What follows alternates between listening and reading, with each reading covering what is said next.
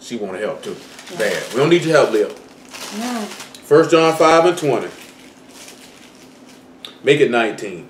And we know that we are of God, and the whole world lie in wickedness. This just go right back to what I was telling y'all earlier before we started. If you saying you of God and you know the whole world lie in wickedness, you really got to have better wisdom. Really got to have better wisdom than when you're dealing with these people. And we know that the Son of God is come and have given us an understanding that we may know him that is true, and we are in him that is true, even in his Son, Yahshua HaMashiach. This is the true God and eternal life. I want you to come over here to Matthew chapter 10 since I mentioned it. You got to have a whole lot better sense dealing with these people. Matthew chapter 10 verse 16. Listen what he say. Behold, I send you forth as sheep in the midst of wolves. Be ye therefore wise as serpents and harmless as doves. Now, like I say, give you the instance now. Let's just say you get into it with a sinner for whatever reason, something come up. Do you think it would be wise for you to sit there and argue with him? Cause you know ain't nothing stopping that nigga just to say, you know what? If that nigga flinch wrong, I'ma hit him with a 3P. And you just blinked your eye and that was the excuse he needed. Bop, bop. Cause sometimes niggas just want to hit you and they just trying to come up with a reason in their mind why they should go ahead and steal off. You know what I'm saying? That nigga flinch wrong and you just lifted up your hand to get something out your eye. That's my reason. Pop. Now you leaking. And see, some of y'all carnal, so you gonna want to get up and fight. But just imagine if you done told all these people in here you a Jew. Just imagine if you done did that. Now they sitting back and they listen to what's going on, bro. Now sit back and listen to it now. Let's sit back and think about it now. You done told these people you a Jew, right? You done told these people you live without seeing all this stuff right here, right? Nigga done hit you in your mouth. Now they sitting back looking at you, looking to see what you finna do. You know what I'm saying? Now they sitting back looking at you what you finna do. Because if you sit there and take it, they going to be like, you know what? They might be serving God. But if you get up, oh, ho, nigga, bleep, bleep, bleep, bleep, bleep, and then you go to square off, everything that nigga talking about full of crap. Y'all don't think about stuff like that, do it? I want y'all to come on. Hold on. Hold it, Matthew chapter 10. Give me Ephesians chapter 5. I done told y'all this before in a different area. I'm going to tell it to you again. Y'all really better start thinking before you do stuff. Ephesians chapter 5, verse 11. See, I'm going to show y'all the difference. And a lot of y'all, truth be told, and after this, get this here, I'm going to come on around here to Matthew. We're going to go to Matthew chapter 7. After Matthew chapter 7, we'll work our way to Leviticus 19 if the Lord permits. We'll see how it work out. We'll see if that's what I want. Verse 11, make it 10. Matter of fact, back me up to about verse 6. I'll take it 5. We'll work our way down. I want to make sure y'all hear this real, real good. Matter of fact, let's make it 3. But fornication and all uncleanness or covetousness, let it not once be named amongst you as become saints. If any of y'all saying you want to be, any of y'all know what the word saint means? See, you paying attention. Anybody remember? Huh? Sanctified one. So if any of y'all seeking to become a sanctified one in y'all, all that fornicating, you ain't married, keep your penis in your pants. You ain't married, keep your leg closed. Nobody got no business going in your vagina. And I know some of y'all been taught this here. You not married because you put your penis in that woman. You know what I'm talking about? I don't care what none of these stupid niggas done told you. We done went through this before with some of y'all, so y'all know. You are indeed people land. It's not against the law not to be married. But you can't come in captivity and then tell them people you gonna do what you want to do in they land. That's not how God set it up. I wouldn't play with my soul. If you want to marry the woman, the man told you render unto Caesar what is Caesar. I don't know how much it costs in the states that some of y'all in, but in the state of Florida, it's $98. Take them white folks, they $98 and go about your business. Y'all know where the marriage certificate, y'all know where a marriage license come from? You know where they get that from? They get it from us. They get it from us. When any of y'all, do y'all know what y'all got to do with a marriage license? You got to sign it, the woman got to sign it, and it's got to be the sign in the sight of 2 or 3 witnesses. What's the only grace of people on the world got anything to do with 2 or 3 witnesses? So you know that's so niggas so dumb, cause you know it's Israelites that teach you don't need no marriage license. Niggas so dumb, you rejecting your own stuff. They got it from you, dumb nigga. I'm mentioning that for some of y'all who didn't know. Somebody got to put their phone on mute. I hear all you children. Some of y'all don't. I know some of y'all ain't never know that or heard that. You know what I'm talking about? But y'all had to sit back and know that. That's just like the people, they bankruptcy law. Like these people know a little bit of our stuff. They don't know everything, but they know a little bit. Now, when these people told you this country was based off, is a Christian nation, you know, they were lying in essence because they wasn't following it. But in actuality, a lot of the stuff they did is based off this book. It's based off this book. You know what I'm saying? It's based off this book. Everything. Come on, man. Don't y'all know in almost all 50 states in America, it's still illegal for you to sodomize somebody? Don't you know it's still illegal in most states for you to be putting your mouth on a woman's vagina and her mouth on your penis? Do you not know it's illegal in almost every state in America to be shacked up with somebody, to live with somebody you ain't married to them? Nigga, that's still a law of the land right here in the state of Florida right now. You know what I'm talking about? So these people know this stuff wrong. And then you come talking about you claiming righteousness and you serve the living God, and you gonna sit back and say, man, you don't need no piece of paper to be married. Nigga, you's a fool. I'm gonna ask y'all a question. But you gonna write a bill of enforcement, huh? But you gonna write a nigga a bill of enforcement. Yeah, I know, I'm getting to that. Yeah. You know what I'm saying? Now I'm gonna ask y'all a question. When y'all married Israel, did he make a covenant with Israel or not? And when he made a covenant with Israel, didn't he leave it in writing? Sure did. Didn't he put it in the Ark of the Covenant, which would be the ark, the thing that held my marriage covenant I made with my wife? Sure did. Now, how you gonna be stupid enough talking about you gonna marry a woman you don't need no documentation? I don't see it. So guess what that means? Somebody going to hell. Somebody. These stupid niggas will tell you you don't need no paperwork to marry a woman, but you gonna write a bill of divorce to get rid of her. Get out my feet. You ain't nothing but a hypocrite. Y'all had to sit back and look at that type of stuff. And these the same niggas you niggas see. These niggas have locks long as the day is long. These niggas have fringes on, big old borders of blue, gonna bust hell wide open. I be wanting y'all to be focused on this. I done told you, man, I ain't got no problem. I love all my people, but I don't fool with everybody, though. Just because a nigga know he an Israelite means absolutely nothing to me. Sometimes y'all have to sit back and look at that. Y'all just get excited. He know that you niggas will see a nigga post a video and swear that nigga know some truth. Ain't never seen this nigga for a day in your life. You know what I'm saying? Oh, he got a Hebrew name. Stop it.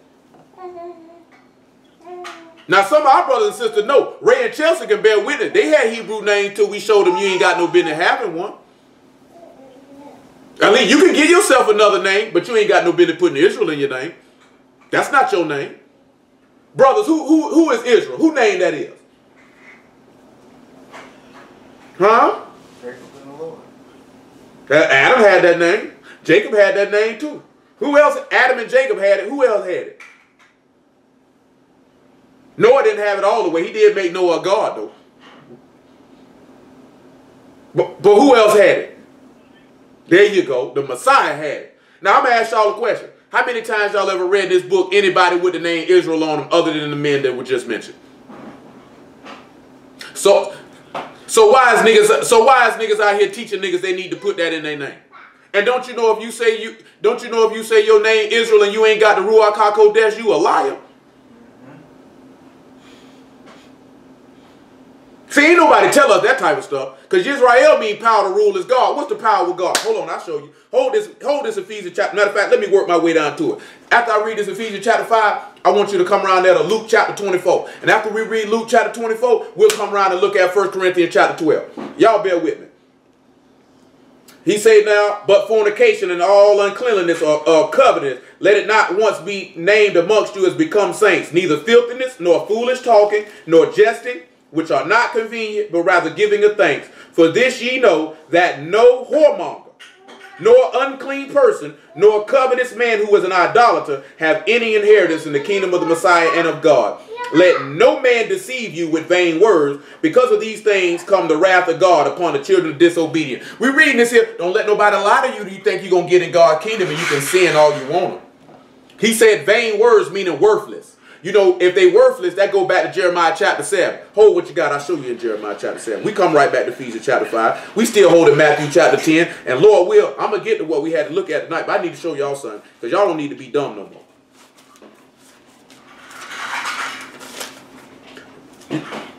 Jeremiah 7. Jeremiah chapter 7 verse 4. Make it 3. Matter of fact, make it 2. Let's see what he told Jeremiah to do in Jeremiah 7 2. Stand in the gate of Yah's house and proclaim there this word and say, hear the word of Yah, all ye of Judah that enter in at these gates to worship Yah. Thus saith Yah of hosts, the God of Israel, amend your ways and your doings, and I will cause you to dwell in this place. Trust ye not in lying words, saying, the temple of Yah, the temple of Yah, the temple of Yah are these. So this man just sat back and told you, don't let nobody, don't trust in no lies now. Talking about the house of Yah, the house of Yah. You know, I keep seeing this all the time. Stupid niggas be talking about, God don't dwell in temples made with hands. You don't need to have no building. You know that's the dumbest thing that anybody could ever say out their mouth. Do any of you brother know why that'd be the dumbest thing anybody could say out their mouth?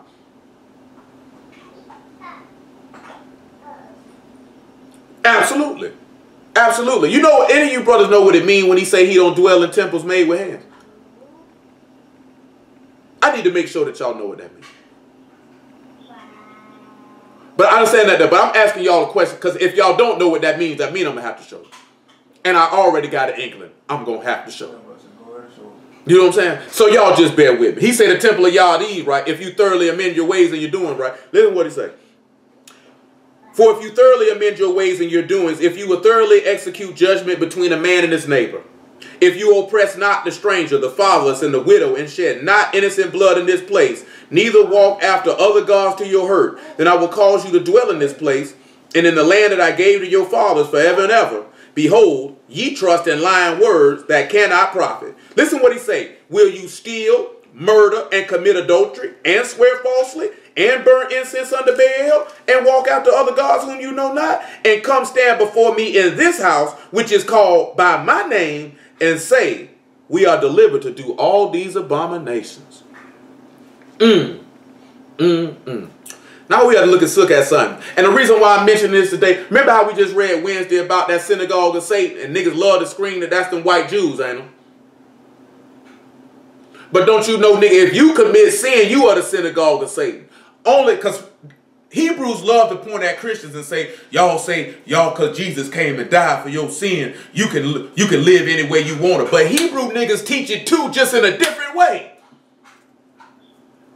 They teach it too, just in a different way. You know what their number one excuse is? See, the Messiah gonna work all that out when he get back. See, the Lord gonna straighten all that out. You know what I'm saying? No, he gonna straighten something out all right. You ever told him, you ever seen a child, or you got any of y'all got children old enough, you be like, they say, oh, I'm gonna straighten it out when we get to the house. And ain't no, correcting you. Oh no, my son, this is what you supposed to do. Go in the room and get that belt, nigga. Say, I don't like this belt. You know what belt to get. Don't come back out here with that brown one. I want the black one. You know what I'm saying? Some of y'all old enough to know when you was something to go get the switch. And some of you niggas was slick enough to try to bring the littlest twig you could get. You know what I'm talking about? You know what I'm saying? Don't take and plan them together. See, some of y'all ain't old enough to know about that. But I'm going to sit back. I'm going to show you the temple of Yah. Isaiah 66:1. Jews always had a synagogue. Man, you can read in the book of Psalms, I think the 74th division of Psalms in the 8th verse, he said they done burnt up our synagogue. You ain't never seen no Jew just standing around we just the church. We the body. Nigga got to be dumb. You read all in the New Testament, he said, I went everywhere where the Jews resort, didn't I? In the temple, in the synagogue. You seen Paul going in the schools disputing. You seen him going to the synagogue. Anybody tell you, oh, we the church, is an idiot. You know what I'm talking about? Because when it actually saying church, it's actually meaning synagogue, it's actually meaning his body. That's what it means when he say he don't dwell in temples made with hands. No, he never dwelt in that temple Solomon built. He wanted to dwell in the people. Niggas that stupid. Isaiah 66:1. Thus saith Yah, the heaven is my throne, and the earth is my footstool. Where is the house that ye build unto me? And where is the place of my rest? For all those things have my hand made, and all those things have been, saith Yah. But to this man will I look, even to him that is of a poor and of contrite spirit, and tremble at my word. You heard what he said? All the things you could take to make this house, I made them, right? Now I want you to look at 2 Chronicles chapter 6, I think about verse 38. We still hold Ephesians chapter 5 and Matthew chapter 10. Maybe we get back to Matthew chapter 10. Maybe we won't. Lord knows. Lord gonna work it out. We got to deal with something we were talking about to tie right on in. We just getting started. But we're going to get to it about forgiveness, about y'all how the Lord forgave you, about how y'all need to learn how to deal with each other and forgive each other, even people who ain't in the word. Make sure that's the verse I wanted. Let me see. That ain't 38. 38 ain't what I wanted. Let me see it over here. 2 Chronicles chapter 6. Stop. Make sure that's the verse I want. I know what it said, but I got to remember where it's at. Y'all all right? No, I hear somebody like this here, man. About to go off on somebody. Say, don't go off on them, man. Don't hurt nobody. At least don't hurt them till the sun go down tomorrow. You can hurt them all you want to then. Don't care what you do then. Don't hurt them tonight. That made me think about that dude in St. Louis got killed on the Sabbath. And they say, you ain't got no business getting killed on the Sabbath. I'm trying to remember. I know it's in 2 Chronicles. But you know what Solomon prayed? Solomon prayed, he said, will thou dwell on earth? He said, the heavens can't contain thee. The heavens of heavens can't contain thee. I'm trying to remember where it's at. You know what I'm saying? Say they can't hold you. Let me make sure I find the verse that I want.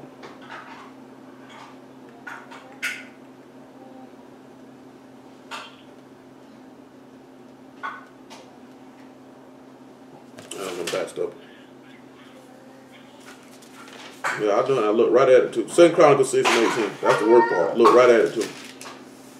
He said, but will God in very deed dwell with men on earth? Behold, heaven and the heavens of heavens cannot contain thee. How much less this house which I have built?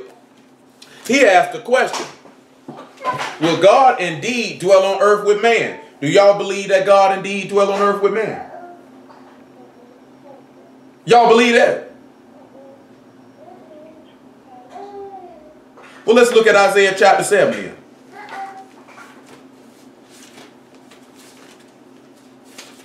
Let's look at Isaiah. And after we look at Isaiah chapter 7, we'll look at Leviticus 26. We're going to work it all the way in the law and the prophets before we turn around and look at the New Testament now. Isaiah 7, verse 11 or 10. Moreover, Yah spake again to Ahaz, saying, ask thee a sign of Yah thy God. Ask it either in depth or in the height above.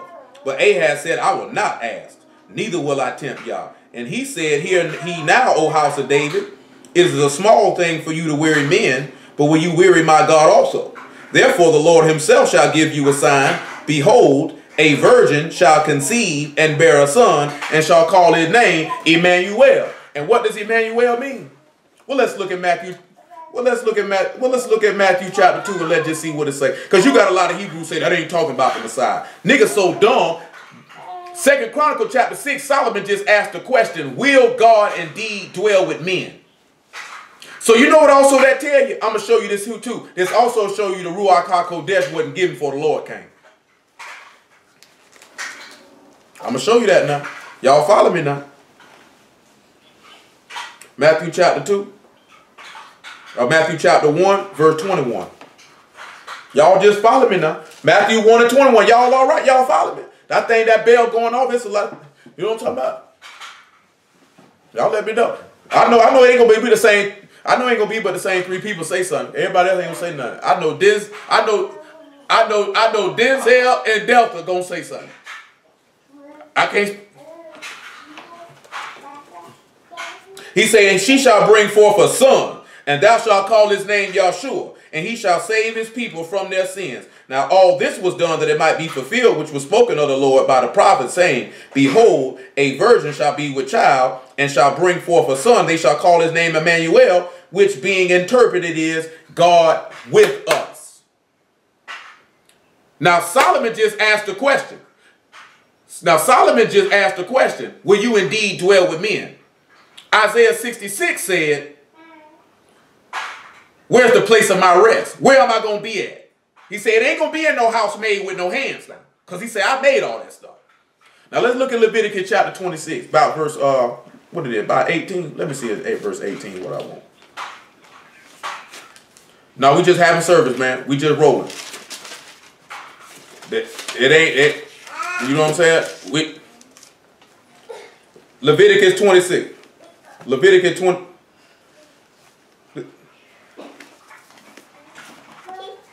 This is Leviticus 26 and about verse 9. Yeah, I mean, how this thing go, man, it goes whatever he give me, that's what I'm going to preach. I ain't got nothing written down. We ain't got nothing planned out. I might have a framework or something in my mind, but the Lord direct all things. Verse 9 of Leviticus, the 26th chapter. For I will have respect unto you, and make you fruitful, and multiply you, and establish my covenant with you. And you shall eat old store, and bring forth the old because of the new. Now I got to ask you brothers a question. What you think that means? He said you will bring forth, you'll eat old store, but you're going to bring forth the old because of the new. What do you brothers think that means?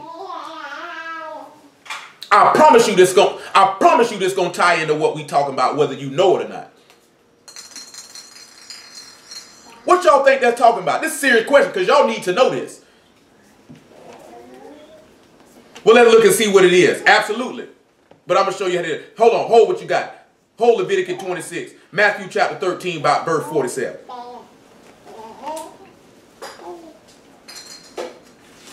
We don't get to this other stuff. Ain't no other stuff I got. Lord permit, I'm going to get it. But we're going to start off this here. I got time. It's the Sabbath. I ain't got to send you home early like I do on Wednesdays. I ain't got to send you home. I keep y'all night I want. That's it. Matthew 13 and 47. Again, the kingdom of heaven is like unto a net that was cast in the sea and gathered of every kind. And when it was full, they drew to shore and sat down and gathered the good into the vessels, but cast the bad away. So shall it be at the end of the world. The angel shall come forth and sever the wicked from among the just, and shall cast them into the furnace of fire. There shall be wailing and gnashing of teeth. Yahshua said unto them, have you understood all these things? They said unto him, yea, Lord. Then he saith unto them, therefore every scribe which is instructed into the kingdom of heaven. Leah, go put it up. Go put it up. Go on, take it back. Hold on. Take that back in there. Take it back. Then he said unto them, therefore every scribe which is instructed into the kingdom of heaven is like unto a man that is a householder, which bring forth out of his treasure things new and old. What did the Lord just tell y'all when he said that? That every scribe, if you're a scribe, what would that make you, gentlemen? What are you if you're a scribe?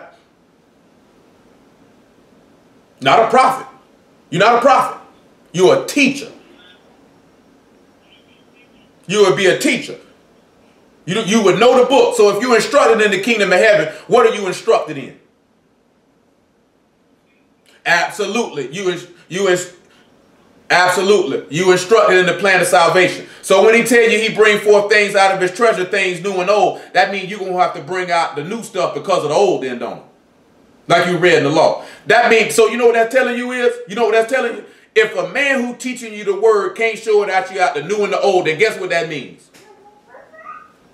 He serves no purpose. So guess what? So what precept this go with that every Hebrew in America know? That they love to spit to every Christian they come across.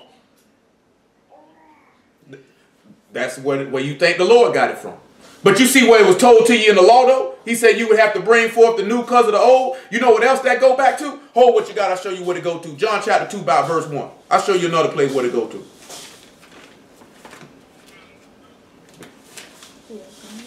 I'm going to show you where else to go to in John chapter 2 verse 1. I'm going to show you another place where to go to. And then it's going to go to what the brother mentioned about the covenant. He said you'll eat old store and bring forth the old because of the new, right? John chapter 2 verse 1. I'm going to see who else remember this off of memory. We ain't going to go back and look at it. I'm going to see who remember. On the third day, and the third day was a marriage in Cana of Galilee, and the mother of Yahshua was there. And both Yahshua was calling his disciples to the marriage, and when they wanted wine, the mother of Yahshua said unto them, they have no wine. Yahshua said unto her, woman, what have I to do with thee? My hour is not yet come. I'm going to ask y'all a question. Why did this man say that to his mama? When she said, they ain't got no wine, and his response was, woman, my hour ain't came yet. What I got to do with you? Why would he say that to her? Why would he say that to her? I'm talking about sit and think about it before you answer. Why would he, when she said they don't have any wine, why would he say to her, woman, my hour is not yet come? Think about it.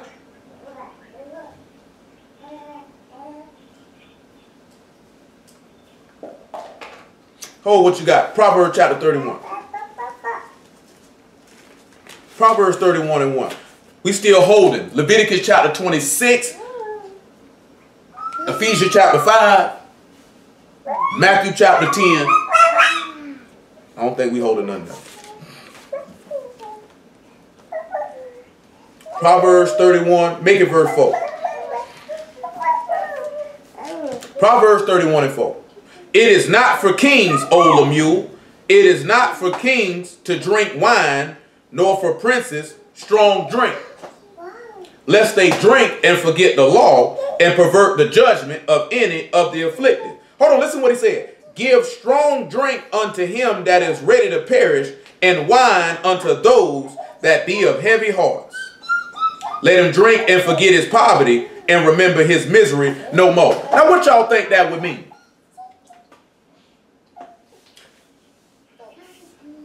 Slow down, y'all. Slow down. One at a time. Y'all slow down.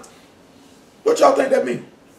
I'm telling y'all right now, this ain't no license to go drink. Ain't now one of you niggas got no business sipping no wine, sipping no liquor. Because I'm going to ask y'all a question. Any of y'all know what the Lord deemed to be drunk? Does anybody know the Most High Yah who dwell in the heaven? Do anybody know what he considers to be drunk?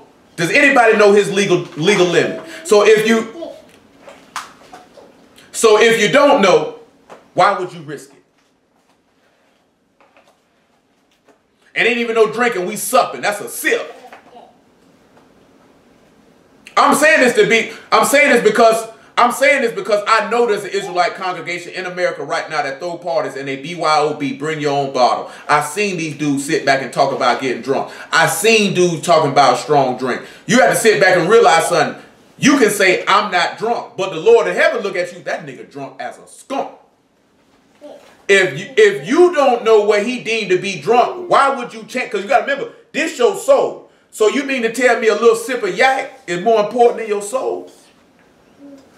A little sip of wine is more important than your soul. Then what you had to look at, you can do whatever you want to do. I'm talking about, I want to make this clear to every last one of y'all. You can do whatever it is you want to do. But just know you're going to have to answer for it.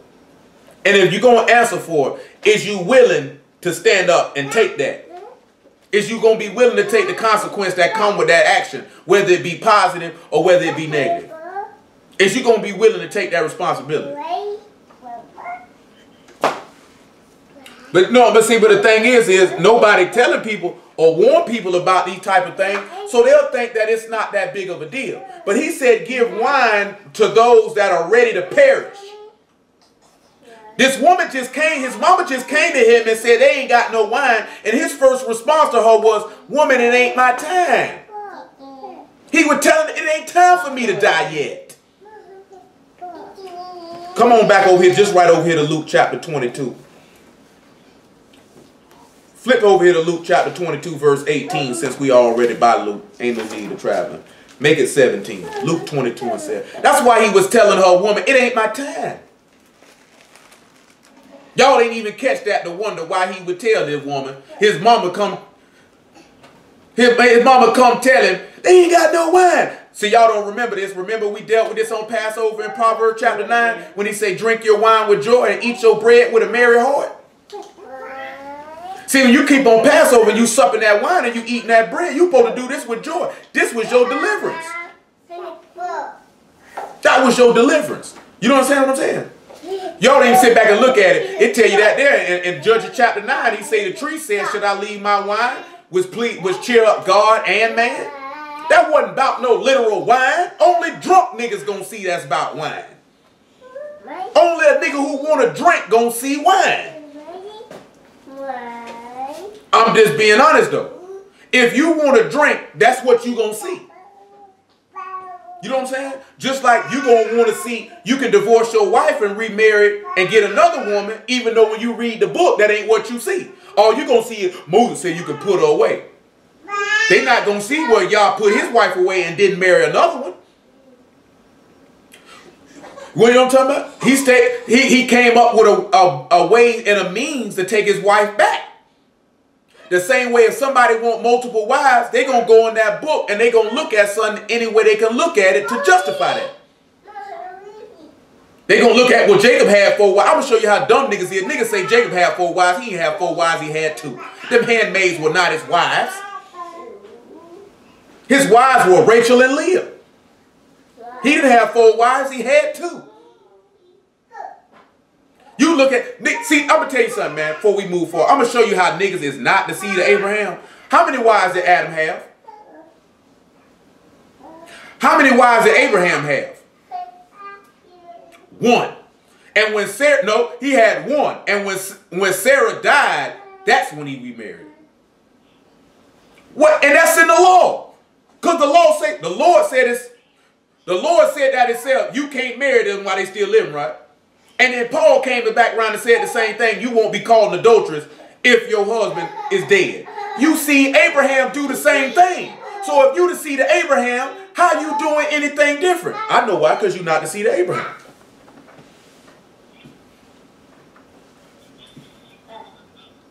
Because that means they ain't been born of the son. Because that's what Paul was talking about, but that's a whole nother thing. 22 and 17. Because you got to remember, Israel mean power to rule is God. So just because you of Jacob's seed don't mean you are the Messiah's seed. That's what y'all got to sit back and realize. That's what Paul kept talking about not glorying in the fact you Israel. That serves you no purpose if you disobedient and unbelieving. As I told you before, you want to be Jews with scriptures, not a nigga with a Bible. It's a whole bunch of niggas with Bibles. It's a whole bunch of niggas with Bibles. You know what I'm talking about? You know full well our people ain't never used the term Bible. You know what I'm talking about? They ain't never say that. I've got my Bible. They say, I got the book of y'all. I got the book of the law. I got the scriptures. That's what they said.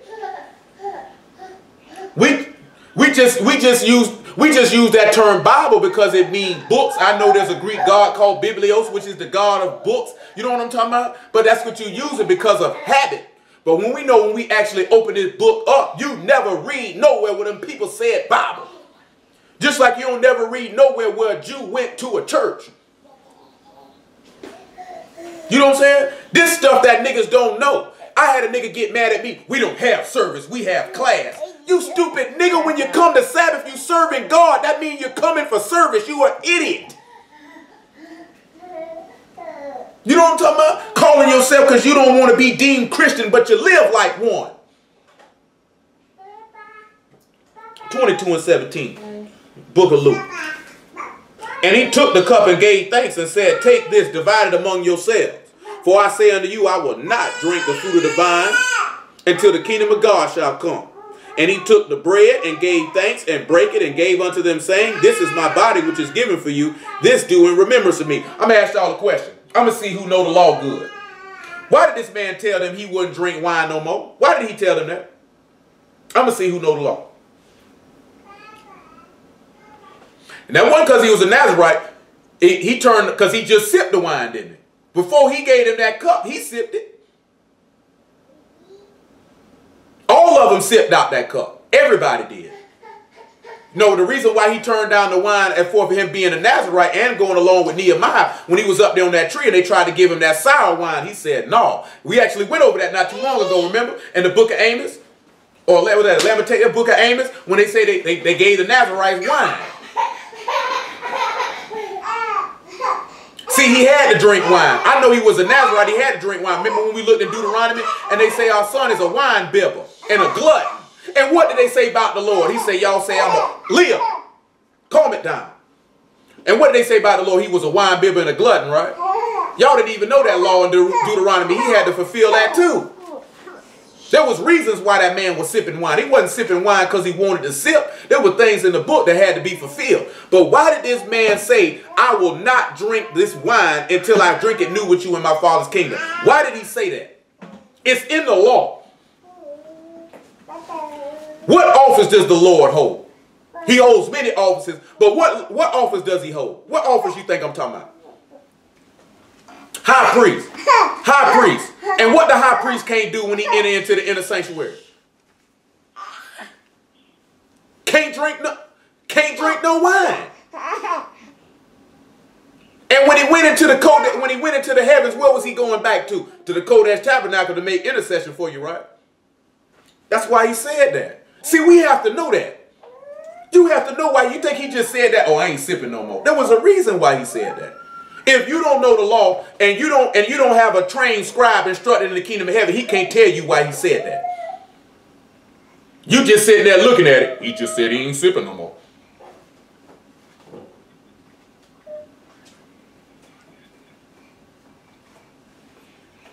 Verse 20 though, look what he say. Likewise, also the cup after supper, supping. This cup is the New Testament in my blood, which is shed for you.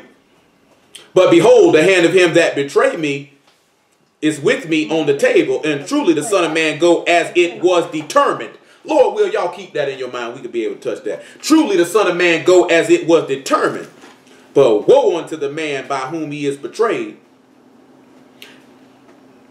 Now, when you sit back, and let's drop down about verse 41, because it said to give the wine to him that's ready to perish, right? Him that's of a heavy heart. You know the Lord was of a heavy heart, right? Verse 43. Matter of fact, make it 41. And he was withdrawn from them by the stones cast and kneeled down and prayed, saying, Father, if thou be willing, remove this cup from me. Nevertheless, not my will, but thine be done. And there appeared an angel unto him from heaven, strengthening him. And being in agony, he prayed more earnestly, and his sweat was as it was great drops of blood falling down to the ground. Does anybody remember why he was sweating? Who remember? Because we looked at this too. I'm just quizzing you. Not just the furnace of affliction. I'm taking it another notch. We know that one now. What's another place? I'm going to tell you this here. I'm going to narrow it down. In Deuteronomy the 28th chapter with the curses. Why did this man sweat? Who remembers? I done showed it to you before. I'm going to see who remember though. No, that ain't why he's sweating. You know what one of the curses was? He said, I hit you with a fever. You know what happened when you got a fever? With a burning and a fever. Don't y'all, when y'all have a fever, don't you be sweating?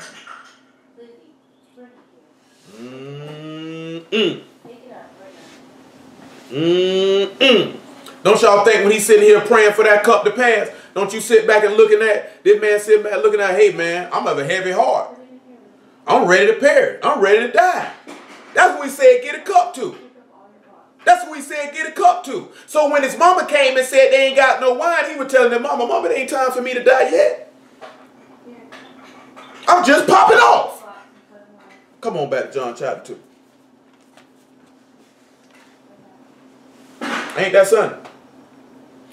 And you got these old, man, what's the word? I'm going to have to use a Duval kind of word. So y'all bear with me. I know Troy gonna know, and any other brothers he got on here who from here. That's an old hook boogie nigga gonna sit back and say that old white man. You know what I'm talking about? Old New Testament was written by some white folks. I don't know the type of nigga say that there. Or like this nigga I knew from out east. That nigga say them niggas with that Bo Rickle, man. You know what I'm talking about? Nigga I knew named Tiny Tim from out east. That used to be a line. That nigga with that Bo Rickle. You know what I'm saying? But guess what? It's a lot of people who believe it. I know they don't know the law. I had a grown man tell me, tell Brother Trav, he say, man, the Lord cast off demons off me. He cast off my unclean spirit. He said, where can you read in the book where man cast off an unclean spirit without an intercessor? He said, I ain't never read it. But you just said he did it, but you ain't never read it. Pick him up now. It's a lot of people say stuff, man, they don't even know what they be talking about. They just be talking. No, a lot of times what it is because people actually don't know what the word say. Also keep in mind that we still don't deal with how God came to dwell with men. I ain't forgot about it. We still holding Leviticus chapter 26, and we still holding Ephesians chapter 5, and we still holding Matthew chapter 10. John chapter 2 verse 4 though. Yahshua said unto her, Woman, what have I to do with thee? My hour is not yet come. His mother saith unto the servants, Whatsoever he saith unto you, do it. And there were set there 6 water pots of stone, after the manner of the purifying of the Jews, containing 2 or 3 firskins apiece. And Yahshua said unto them, Fill the water pots with water. And they filled them up to the brim. And he saith unto them, Draw out now, and bear unto the governor of the feast. And they bare it. And when the ruler of the feast had tasted the water that was made wine, and knew not whence it was, but the servants which drew the water knew, the governor of the feast called the bridegroom. I'm going to ask y'all a question. Where is it at in the law to justify how he turned water into wine? We're not going to read it. I've told some of y'all this before. This ain't new information for none of our members. Pick up those toys. But who remembers why he had to turn this water into wine? Anybody remember why? Moses. Where at in Moses though? When he turned the rivers into blood. You know that's Exodus chapter 7. Because you know he told him to go get stone pots in Exodus 7 too. Get it. Pick it up. But guess what? These stupid Hebrew niggas don't know that. He said he had to be a prophet like under Moses. I'm talking about the stupid Hebrew niggas that say the Messiah ain't real. Now how the Gentiles knew that? Because they ain't preaching that. It ain't Hebrews ain't teaching it. I only know of one man that know it. I don't know nobody else. Why they not telling us that? That make a lot of sense now. You see why he turned water into wine. You think he just did that just to do it? Put your books back.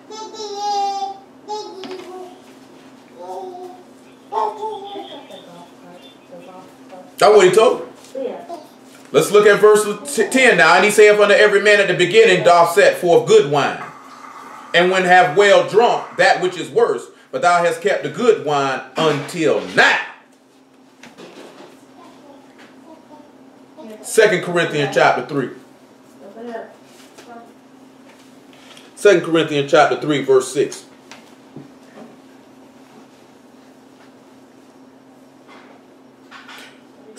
Second Corinthians 3 and 6. Who have also made us able ministers of the New Testament, not of the letter, but of the Spirit. For the letter kill, but the Spirit give life. But the ministration of death, written and engraven in stone, were glorious. So that means the first thing was good. The first wine was good then. So that the children of Israel could not steadfastly behold the face of Moses for the glory of his countenance, which glory was to be done away. How shall not the ministration of the Spirit be rather glorious? For if the ministration of condemnation be glory, much more doth the ministration of righteousness exceed in glory. For even with that which was made glorious had no glory in this respect by reason of the glory that excelled. For if that which is done away was glorious, much more that which remained is glorious. Seeing then that we have such hope, we use great plainness of speech. Anybody who know been around me, we keep it real plain. It's real plain. Ain't no hidden, you know what I'm saying? It's real plain. This man just sat back and told you, if the first covenant was glorious, if the first wine was good, you know the wine behind it got to be better. He say the administration of righteousness. Now there was something in when he say the administration of righteousness that was not a part of that first covenant. And that was eternal life by the gift of the Ruach HaKodesh. They did not have that. God did not continually dwell with men. Come back to Leviticus chapter 26. He didn't do that. After we read Leviticus 26, 2 Corinthians chapter 6 and verse 16.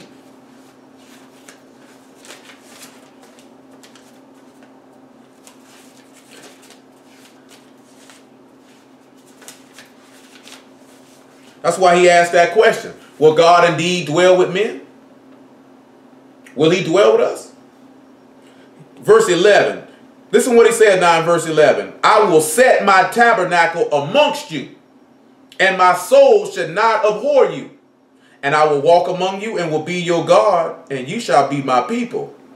And I am Yah your God, which brought you forth out of the land of Egypt, that you should not be their bondman. Listen what he said. I've broken the bands of your yoke and made you go upright. You know what the word upright mean, right? Y'all know what that word mean? You know what it mean? It means blameless. It means blameless. And you know what that means if you blameless, right? No sin. This man said, I will set my house. I will set my house amongst you. He said, I'm the one who brought you out of sin and broke the yoke of sin off of you to make you perfect. That's what he just told you. You know the Son of God came to do that, right? Hold on. Hebrews chapter 8 and verse 1 before we get that. Remember what we read in Isaiah 66? He say that he don't dwell in temples made with hands. Ain't that what he said? Ain't that what he said?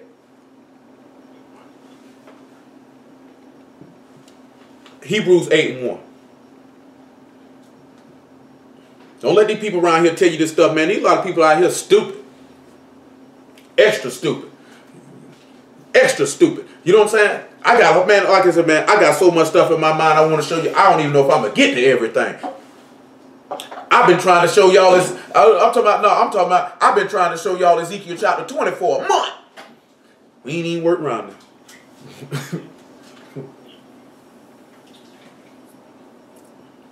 He say, now the things which we have spoken, this is the sum. We have such a high priest who is set on the right hand of the throne of majesty in the heavens. Listen what he say. A minister of the sanctuary and of the true tabernacle which the Lord pitched and not man. So that means that's a house that wasn't made with hands. And he said he looked unto the man who is of a humble and contrite spirit. He say, to him will I look to. Who else will he look to? He looked to the Son. You heard what he said? He said he pitched a tabernacle made, not made with hands, but with the Lord made. What the Father made. Because who made that tabernacle of him? We already went through this. Remember we went through this a couple weeks back in Exodus 25? How the house was him?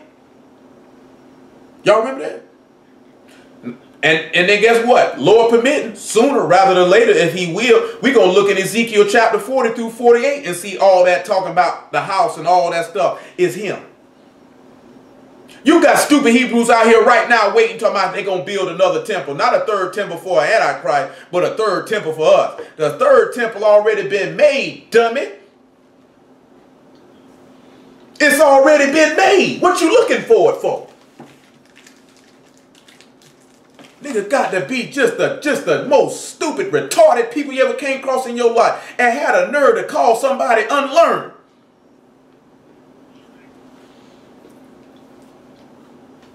That's the part killed me. Have the gall, the audacity. You know what I'm saying? That's when you want to sit back and you look at wanting to do like them white folks be on them old TV shows. Well, I never. That's what you want to sit back and look at them. I never. You know what I'm talking about? He said, keep on that attitude and you never. Hey, but you see this here? Now this is the tabernacle which he pitched, right? So when we look at 2 Corinthians chapter 6 about verse 16, that means, and it's just going to rehash what's written in the law. Because it's right where Paul got it from. Paul got this 2 Corinthians 6 and 16 straight from Leviticus 26. He quoted it word for word. He ain't deviated nothing. 2 Corinthians 6 and 16, and what agreement have the temple of God with idols? For ye are the temple of the living God. As God hath said, I will dwell in them and walk in them, and I will be their God, and they shall be my people. Wherefore come out from among them and be ye separate, saith Yah, and touch not the unclean thing, and I will receive you, and will be a father unto you, and ye shall be my sons and daughters, saith Yah Almighty.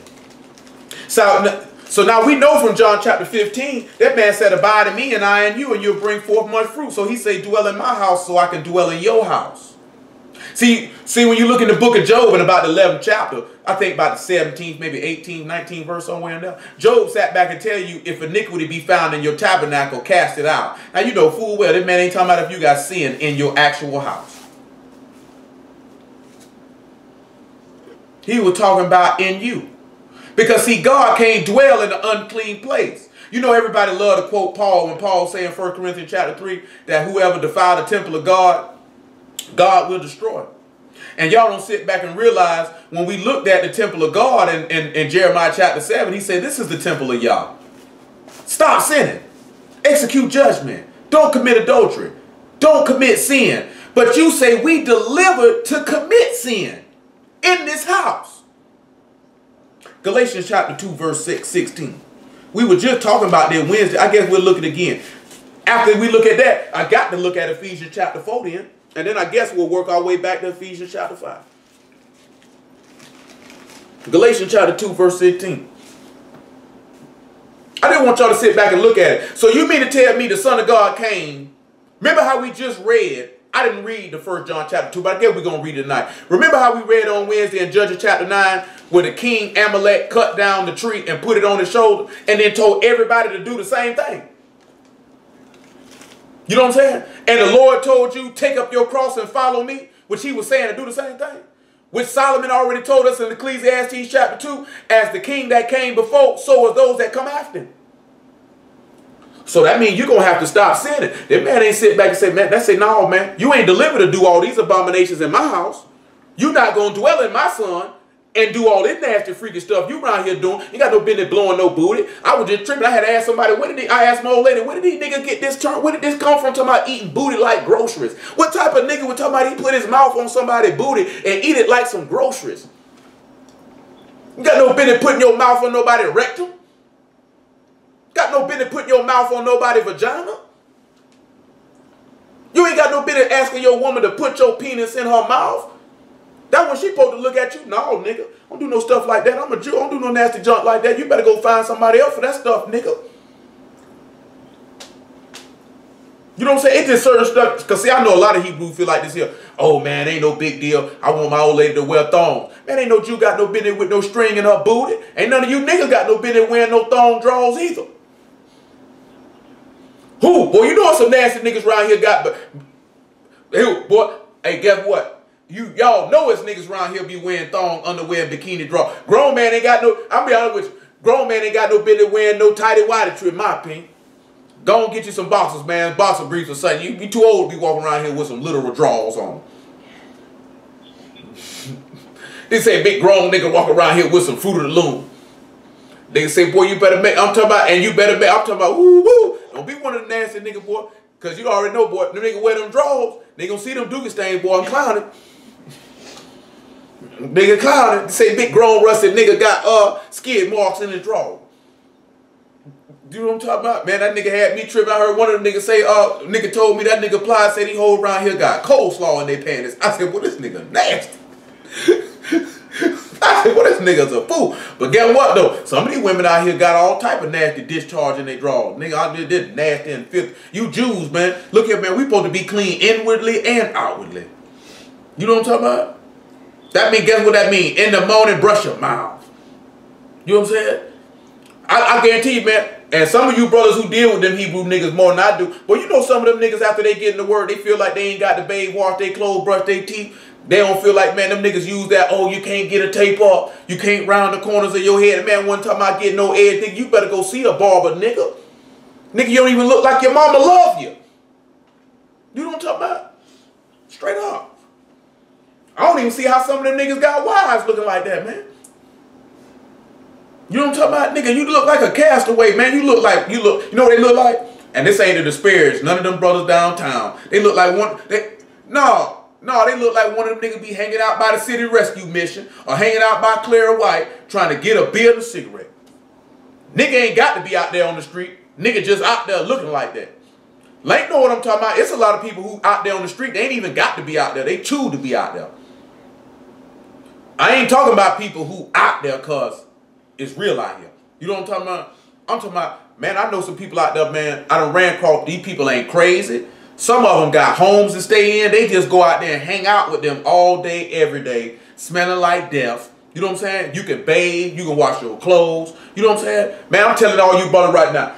Man, look here, man. Make sure you keep your beard trimmed. Don't be walking around here looking like no, like you crazy. You know what I'm talking about? Make sure, man, your hair is cut. Keep a tape up on. Keep your clothes clean. I'm telling you, if you stink, I'm going to tell you. If your clothes stink, I'm going to tell you. If you need a haircut, I'm going to tell you. You know what I'm talking about? Straight up and down. I'm going to tell you. Nigga, you looking, the thing is crazy is what this here, man, because they try to distance themselves from Sunday Christian. I don't care, like I said, I was just talking to Brother Troy about this here. I don't, and y'all know this here, I'm going to just tell this here, because I know Brother Jerome, he rock them too. I don't wear Hebrew garments. Ain't mad at nobody who do. You know what I'm saying? If that's what you want to wear, That's what you want to wear. But you wear them because you have a desire that when you present yourself before God, whether it's for service or whether it's your everyday life, you want to look good. You want to look nice. You know what I'm talking about? These niggas don't be caring how they look. Man, I seen a nigga put a video up in the street, nigga, like you call that a set apart garment? Nigga, it look like a dusty rug. Nigga, it look like it's fleas in that rug. Roaches and all. You know what I'm saying? It look disgusting.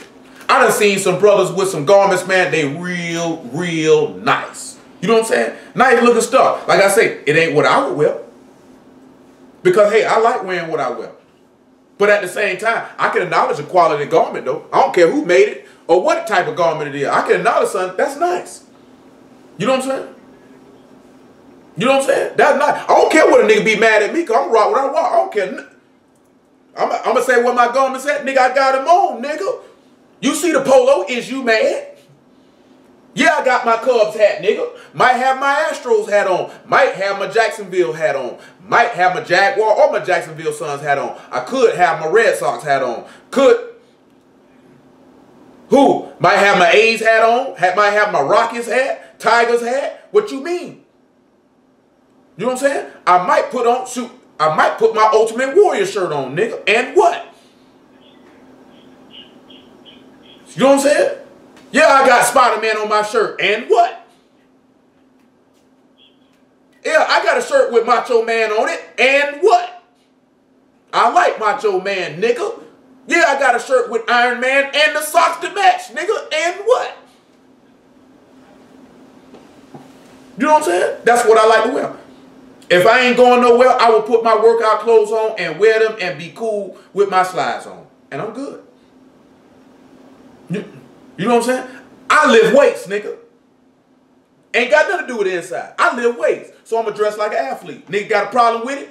Meet me in the gym. I'll break you out of it. Glacier 2 and 16. I'm going to make my business to kill you. I'm going to make my business to kill you. Knowing that a man is not justified by the works of the law, but by the faith of Yahshua HaMashiach, even we have believed in Yahshua HaMashiach, that we might be justified by the faith of the Messiah, and not by the works of the law. For the works of the law shall no flesh be justified. That's that administration of righteousness. Not that you ain't got to obey the law. Because you remember what he said? He said, I will set my tabernacle amongst you and will walk in you and will dwell in you because I broke the yoke. And I freed you from the bondmen that you could walk upright. This ain't got nothing to do with it. He's not telling you not to keep the law. He never said not keep the law. He said the law would not justify you. We just talked about the witness. It's your faith in God that'll justify you. Through your belief, you will obey. That's why Paul told you in Romans 16 and 25, he say the righteous obedience of faith. You ain't going to follow what you don't, you ain't going to obey something you don't believe. That don't make sense. You know what I'm saying? I would not do deadlifts if I didn't believe that it would make me stronger and bigger and have major benefits through my whole posterior chain. I would not do them if I didn't believe that. I would not put 300 some odd pounds on a bar and put it across my shoulder blades and squat repeatedly if I did not believe that there would be a hormone release of testosterone and growth hormone which would cause me to put on slabs of muscle from the top of my head to the bottom of my feet. I would not go do that if I did not believe that information. You know what I'm saying? I'm going to keep it that simple on the natural level, what we mean by righteous obedience of faith. When I started training, my homeboy told me, this was in prison, 2007, he said, bruh, squat. He said, when you squat, that release testosterone and you'll get bigger. We ain't had no weight, so we doing body weight squats. You know what I'm saying? He beat that in my head. Before I actually read anything in a magazine to back up his claim, I believed it. You know what I'm saying? I believe what he said is beneficial for me to do this. And then by product of me doing it, then I seen information afterwards that backed him up. But I had to believe that the end result, you telling me, if I do these squats, I'll get bigger everywhere.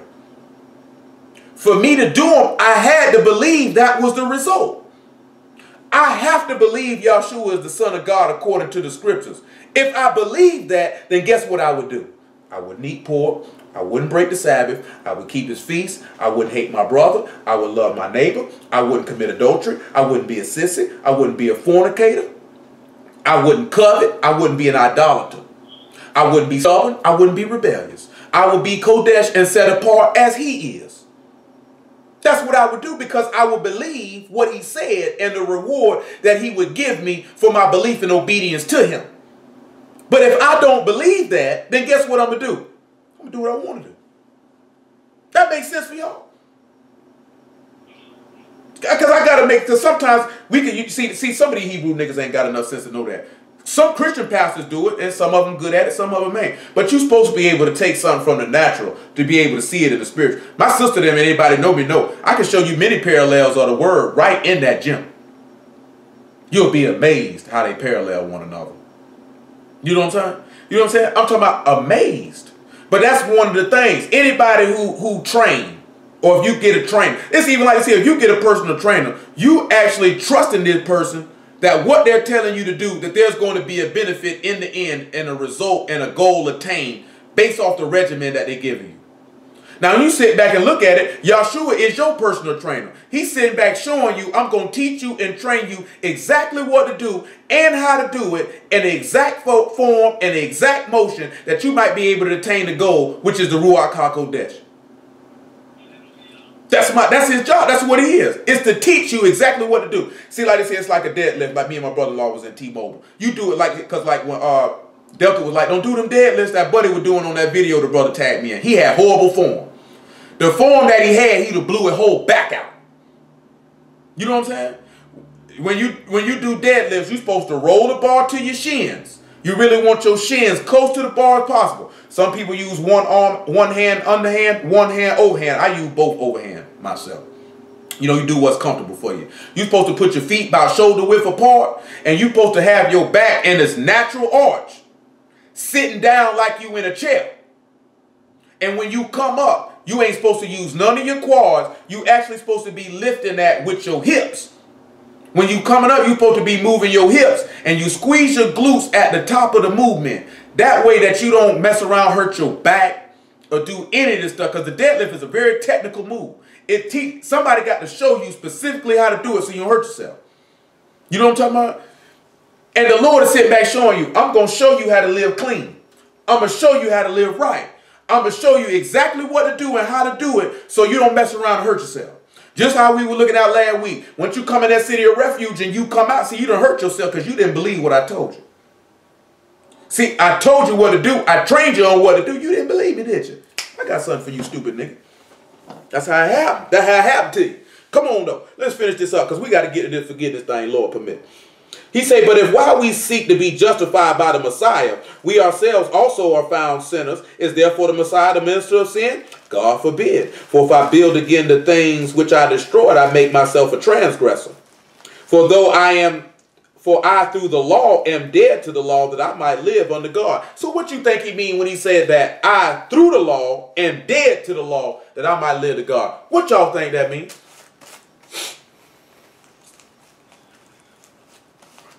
Remember in John chapter 1 verse 10 it says Yahshua is the law made flesh, right? Now we know if we die with the Son, we live under God, right? So if he say he dead to the law, then he dead to the pronunciation that was given to Adam in Genesis chapter 3, right? So through the Son, I'm dead to death. That's all that means. That's all that means. Through the Son, why you say you can't live under God but through the Son? You know John chapter 11 verse 25 said, let's look at it. John 11, 25. All we holding right now is Matthew chapter 10 and Ephesians chapter 5. We ain't holding nothing else. I think we got everything else.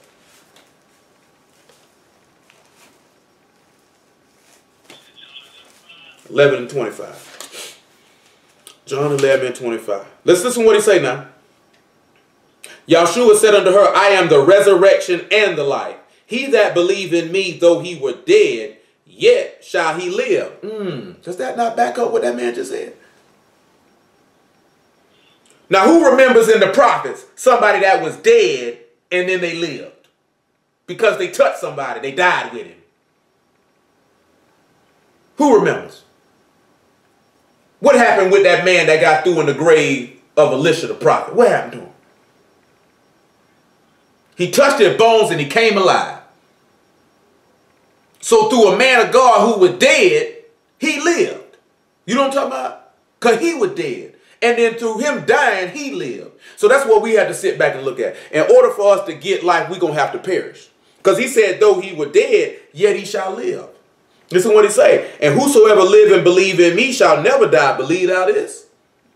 So you heard what he said. He not only did he say believe, but what's the other thing he said, gentlemen? What's the other thing he said? He said not do, live. He said whoever believe and live.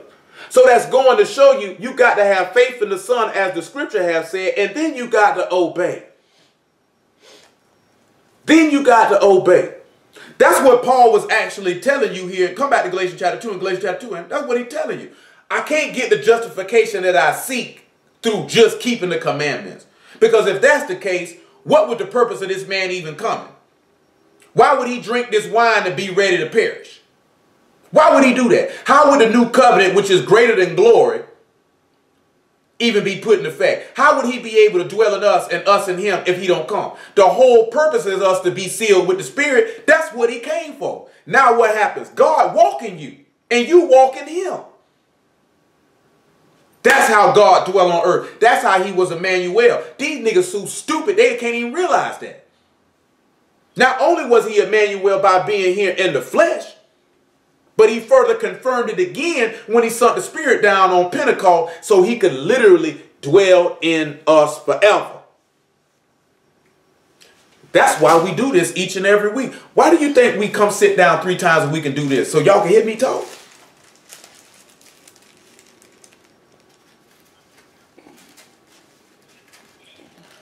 That's the whole purpose of why we... Man, I'm be honest with y'all. How many of the Hebrew Israelites ever taught y'all what you needed to do to even get this man's spirit?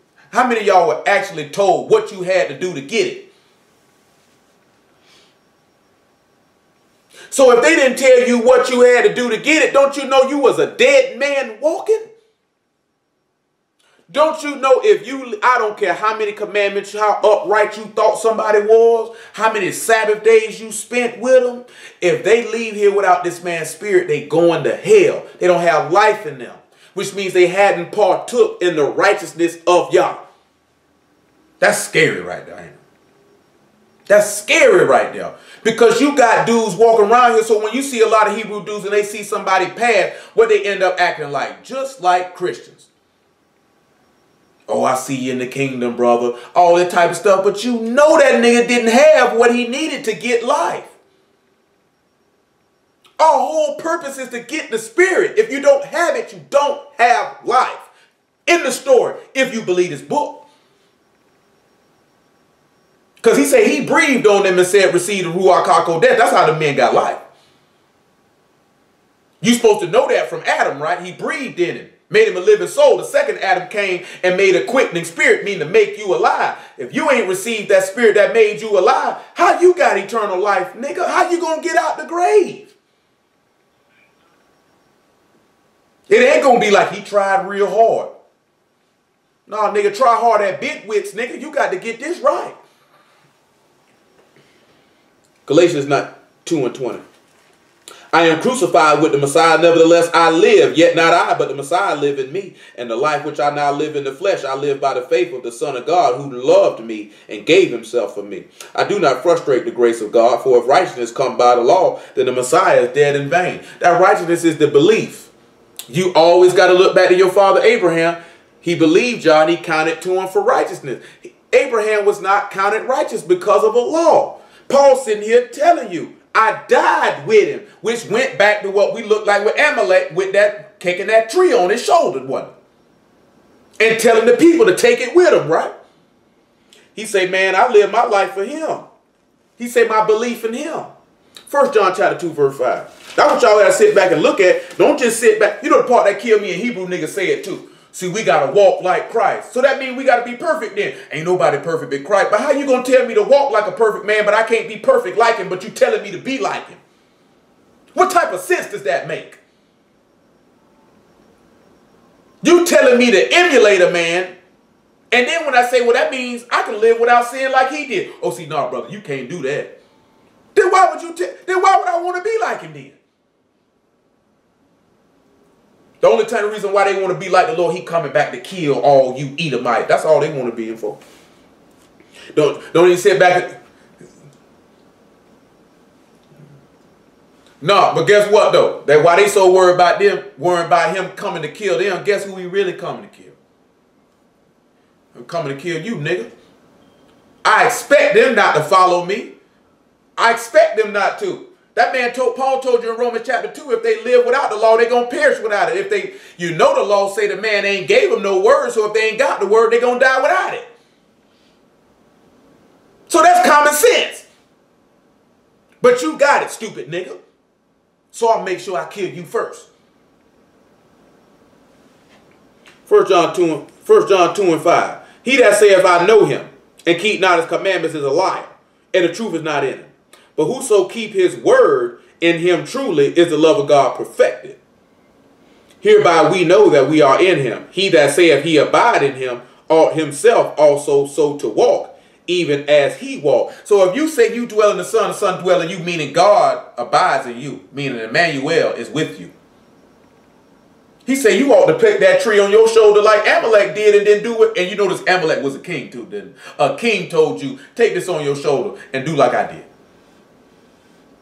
The Hebrew nigga don't even know why that man say, take up your cross and follow me. It's already in the book. It's in the book. It's in the book.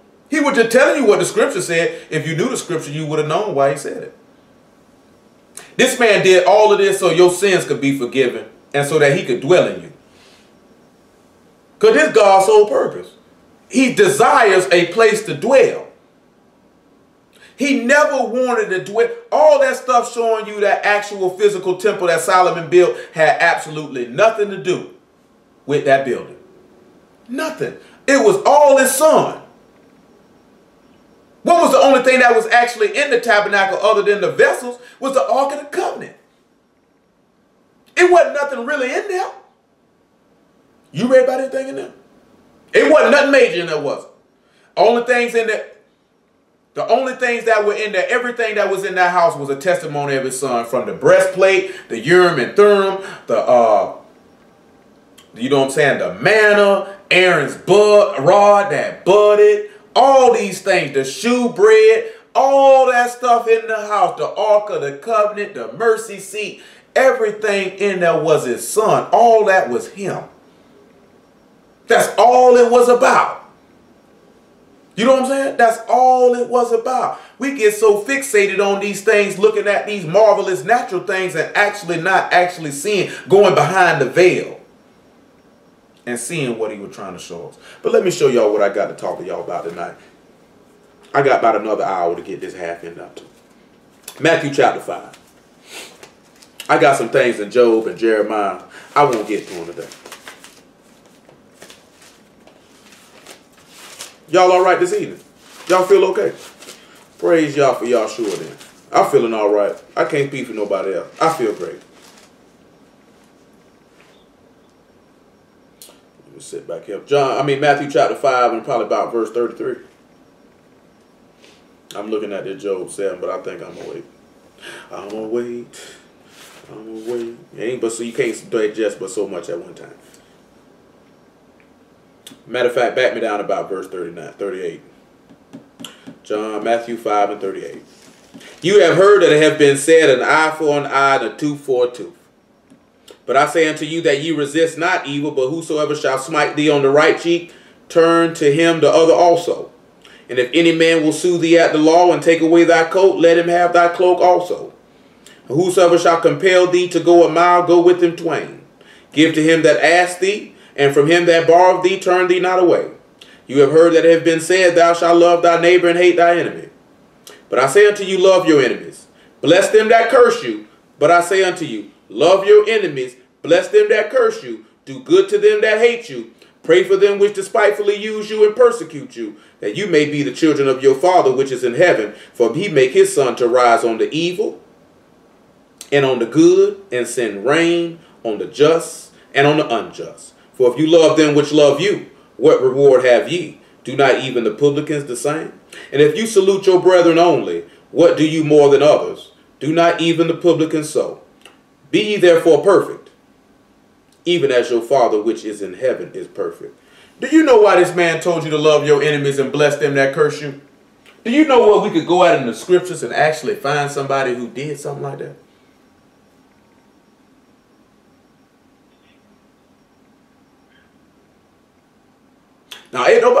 Now, nobody cursed Abraham.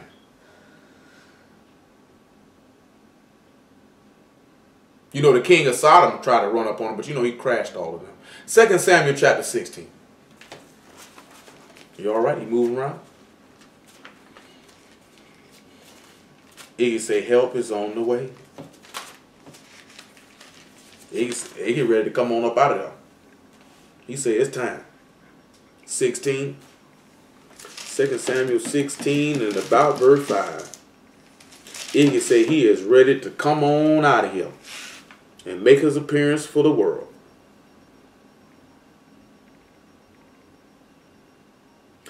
Second Samuel chapter 16 verse 5. And when King David came to Bahurim, behold, thence came out a man of the family of the house of Saul, whose name was Shimei, the son of Gera. He came forth and cursed still as he came. He cast stones at David and at all the servants of King David. And all the people and all the mighty men was on his right hand and on his left. And thus said Shimei when he cursed and come out. When he cursed, come out, thou bloody man, thou man of Belial. Yah have returned upon thee all the blood of the house of Saul, in whose stead thou hast reigned, and Yah have delivered the kingdom into the hand of Absalom thy son. And behold, thou art taken to thy mischief, because thou art a bloody man. Then said Abishai the son of Zeruiah unto the king, why should this dead dog curse my lord the king? Let me go over, I pray thee, and take off his head. The king said, what have I to do with you, ye sons of Zeruiah? So let him curse, because Yah hath said unto him, curse David.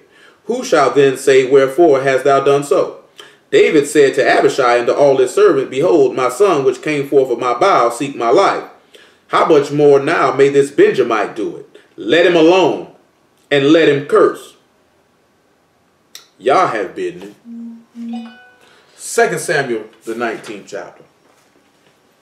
Now you just sat back and you seen this man say, this man just came back and cursed me. And what did David do?